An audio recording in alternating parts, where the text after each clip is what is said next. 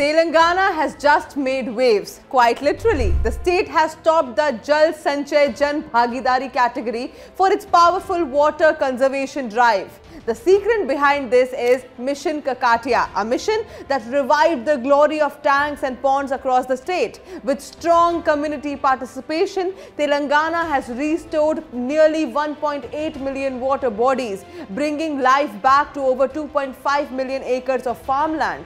From rainwater harvesting to pond revival and groundwater recharge, every drop here counts. And behind this success are active Gram Panchayats who turned water conservation into a people's movement, winning the state over 100 national awards. Telangana's model is a blueprint for dry regions battling climate change. The key takeaway is when policy meets participation and data meets determination, water scarcity turns into water security. Because in the end, saving water isn't just an act, it's a revolution.